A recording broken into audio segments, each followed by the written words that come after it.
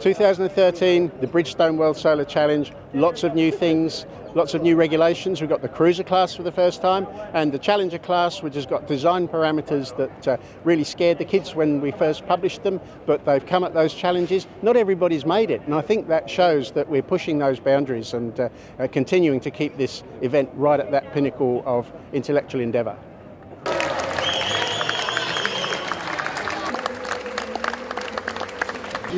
With the Queensland team, the